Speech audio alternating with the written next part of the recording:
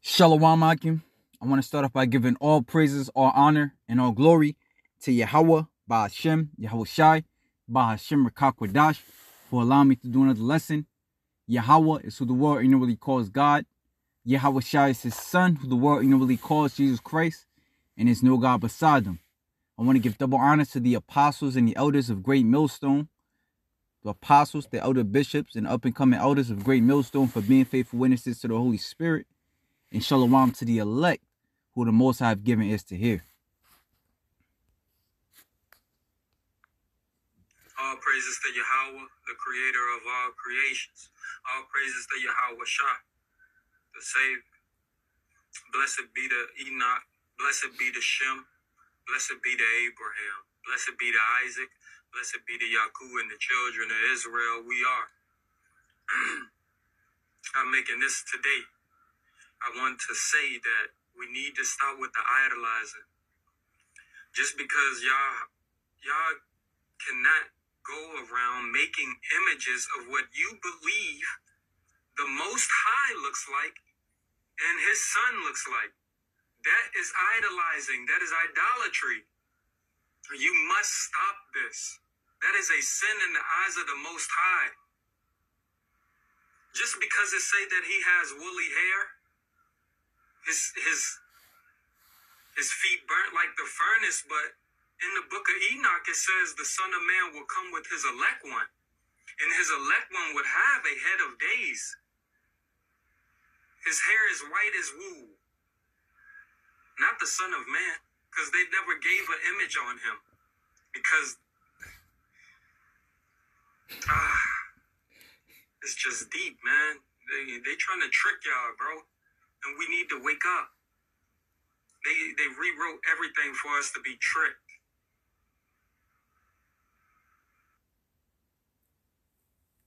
What the hell is Jake talking about? I want to start by giving all the praises, glory, and honor to Yahweh. Yeah, man. It's a lot. Cause the first time I watched the brother's video, the older brother out there in Vegas, his video all the way through, and it's his spirit, man. I thought the same exact thing, man, because this guy is all over the place, and you know that the brother got into it. He starts off on point, the names, but then as you see, that didn't necessarily matter, man, because he went way off the path, man, going into these other books, giving praises to Enoch and Abraham, you know. As the scriptures say in Matthew 7:21, now all those that say, Lord, Lord, shall enter into the kingdom of the Heavenly Father. Okay? And there's a few points I want to get into as far as the image, all right, because it's not wrong with making images according to the Bible. Now, as the brother said, we never said, and we never make, first off, we never make graven images. We never tell you to worship this image. We simply tell you that this is the image or the depiction of who the world ignorantly calls Jesus Christ. Okay? This is the image. This is the, you know what I'm saying? This is what the Bible says. And as the brother mentioned, you know, our people have been asleep for so long. Our people have been asleep for so long, and still to this day. You'll have Northern come past the image, and rather than read it all the way through, they'll just see the fact of a white Jesus with horns on his head, and they shun us. I don't want to hear that. All right? So it's a strong delusion in our people's minds. It's a strong delusion in our people's minds. You know? And this is why, you know, I always say, you know, shalom to the elect whom the Most High have given ears to hear. All right? Which a lot of times in the scriptures say, blessed is he who have ears to hear. All right? Meaning, blessed is he that understandeth. Because not most people won't understand. And as a brother said, you know, it's always a dart, it's always some disrespect on Yahawashi. You know, you can respect this other book. You know what I'm saying? You can bring this other book into the picture as if it's more valid over the scriptures. You know, and like the scriptures say, I ain't planning on getting this, but I'll grab this one. Ecclesiastes 10 and 12. The words of a wise man's mouth are gracious, but the lips of a fool will swallow up himself. You know? And this is why you just let a man talk, and he will eventually, which this guy did it right away, he tripped over himself. Because he mentioned the depiction of Yahawashi in the scriptures, and then basically said that's not what it is. So it's like, dude, what do you believe in? All right. But hey, shalom to your elect once again. All right. So this is the book of Habakkuk, chapter 2 and verse 1. It says, I will stand upon my watch and set me upon the tower, and will watch to see what he will say unto me, and what I shall answer when I am reproved. And Yahweh answered me and said, write the vision and make it plain upon tables, that he may run that readeth it. For the vision is yet for an appointed time, but at the end it shall speak and not lie. Though it tarry, wait for it, because it will surely come, it will not tarry. So I want to get the commentary on the book of Habakkuk, chapter 2, verses 2 through 3. All right, you see this is the Benson commentary on the Bible Hub. It says, the Lord said, write the vision, write down what I'm going to say. Every divine communication, by whatever means made, is often spoke of in the prophetic writings under the title of a vision. When the prophets were commanded to write anything, it denoted the great importance of it, and that the fulfilling of it was at some distance. Make it plain upon tables. Write it in legible characters, that he may run that readeth.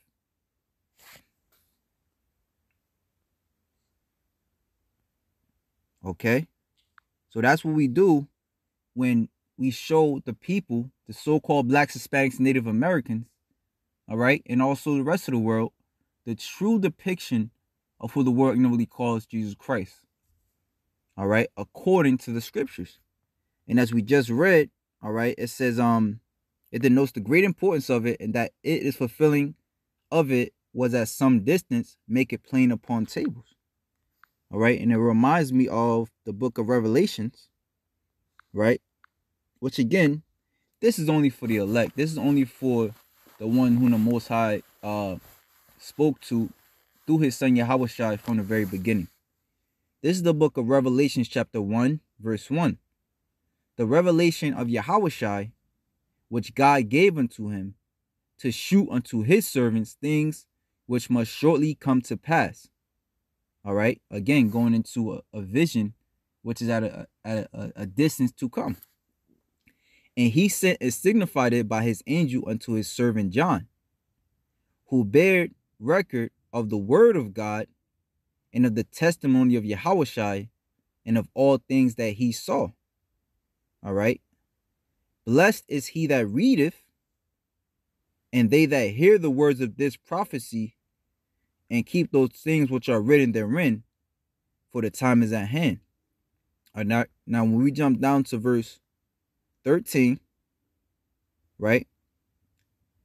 Again, going to the image, all right, or the, all right, the basically a testimony of things which must shortly come to pass. All right, jumping down to verse 13, and in the midst of the seven, let me start at verse 12. And I turned to see the voice that spake with me, and being turned, I saw 7 golden candlesticks.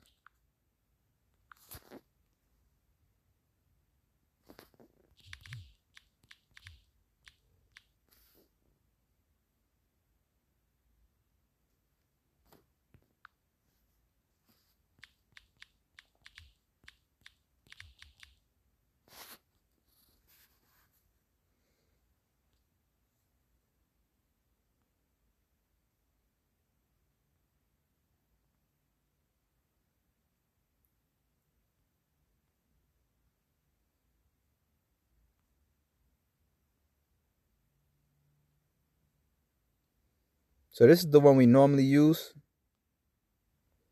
I was trying to find the other one where it shows Yahawashi with 7,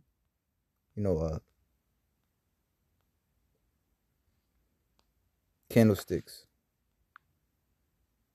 So it says, and I turned to see the voice that spake with me, and being turned I saw 7 golden candlesticks, and in the midst of 7 candlesticks, one like unto the Son of Man.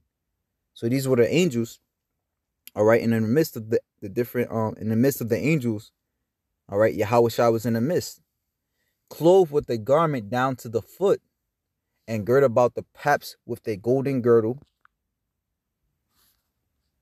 Let me see if I could I'm gonna just try to split screen it. No, it's not allowing me to. Okay, here we go. Okay, and in the midst of the 7 candlesticks, one like unto the Son of Man, clothed with a garment down to the foot, and girt about the paps with a golden girdle. His head and his hairs were white like wool, as white as snow, and his eyes were as a flame of fire, as it tells us in Genesis 49, and his feet as of fine brass, as if they had burnt unto a furnace, and his voice as the sound of many waters. Okay, so this is the depiction of who the world ignorantly calls Jesus Christ. All right, you see Revelations 1 and 1 through 13 through 15, Daniel's 10 and 5 through 6. Now, let's go to Daniel's 10 and 5. Then I lifted up my eyes and looked, and behold, a certain man clothed in linen, whose loins were girded with fine gold of Uphaz. All right, same image that John saw. All right, his body was like the beryl, and his face as the appearance of lightning, and his eyes as lamps of fire, and his arms and his feet like in color to polished brass, and the voice of his words like a voice of multitude, as many waters, same thing. And I, Daniel, alone saw the vision. For the men that were with me saw not the vision, but a great quaking fell upon them, so that they fled to hide themselves. And I wanted to harp on this point as far as the Most High allotted only certain men to receive this image. Okay, to really receive this word. All right, Yahawashi said what? Lo, what does it say? Basically how the Bible is written of him. Psalms 40 and 7. Lo, I come in the volume of the book, it is written of me. Okay. So this is the book of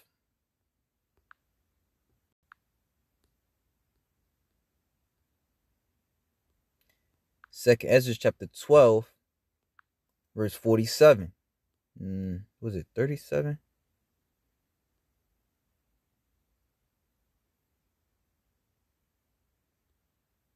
Verse 35 I'll start at. This is the dream that Ezra's had. This is the dream that thou sawest, and these are the interpretations. Thou only hast been meet to know this secret of the highest. Therefore write all these things that thou hast seen in a book, and hide them, and teach them to the wise of the people, whose heart thou knowest may comprehend and keep these secrets. Okay? So we're going to continue to teach this word, and those who will hear, and those who will forbear. Okay? Yahawashi said to his disciples, this is the way, walk ye in it. All right? And according as the teachings of Yahawashi to his disciples, he said he will lead them into all truth. I think it was 16 and 30. All right.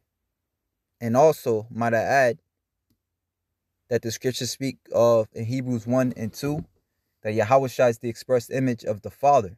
So if you have seen Yahawashi, you have seen the Father. And also the scriptures say, Yahawashi even said, if you have seen me, because they was asking, show us the Father. Yahawashi said, if you have seen me, you have seen the Father.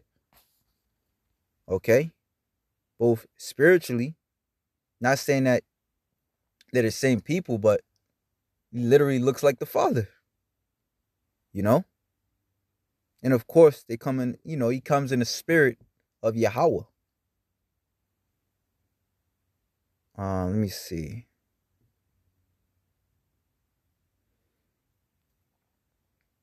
And the elder brother also made another beautiful point of how Jake is a colorful people. There's many color scriptures in the Bible. And Jake, when you go into like when I was scrolling through the different images down here, you've seen Russian icons. So Jake always had depiction of themselves or their family, and it's just what Jake did. It's just what Jake did. I would imagine they also had different pictures of Yahawashi and different men of the Lord in the temples as well.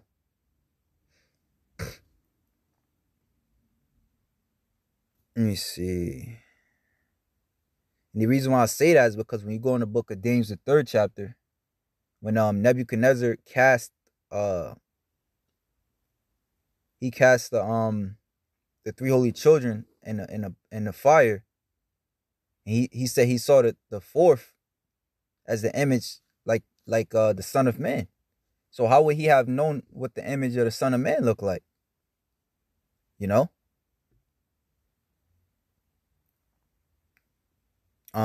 Dang. I don't know why I can't find that scripture all of a sudden. I think it's verse 13. Let me see. Okay, the Wadi Yahawashi Yahawashi. St. John chapter 16, verse 13. Howbeit when he, the Spirit of truth, is come, he will guide you into all truth, for he shall not speak of himself, but whatsoever he shall hear, that he shall speak, and he will shew you things to come. Okay? And the thing is, this word is as a relay. Like Yahawashi told Peter, without converted, strengthen thy brethren. All right? So we're supposed to give our brothers this word too. The 100%. All that is written in his word, we give the brethren. All right? And hey, Yahawashi said it plainly. He prayed for the elect that they would keep this word. And what's written in his word, the depiction of Yahawashi. All right? We will serve Yahawashi knowing that that's the only way of our salvation. It says, he shall glorify me, and he will shew you things to come. I'm going to read it again. Howbeit when he, the Spirit of truth, is come, he will guide you into all truth. For he shall not speak of himself, but whatsoever he shall hear, that shall he speak, and he will shew you all things to come. He will shew you things to come. He shall glorify me, for he shall receive of mine, and shall shew it unto you. Okay? All things that the Father have are mine, therefore said I, that he shall take of mine, and shall shew it unto you. All right? A little while, and ye shall not see me, and again a little while, and ye shall see me, because I go to the Father. When we see Yahawashi, guess how he's going to look. Okay? So again, to close it out, we're not pushing to bow down and worship this image. Brothers not making no graven image, which a graven image means to, like, when you carve out some wood and make it look like Yahawashi, like them churches do, like the Catholic Church did. Nah, we're not saying to do that. We're showing you the depiction of Yahawashi, and how he's going to look when he comes back. So if that, shalom to the elect.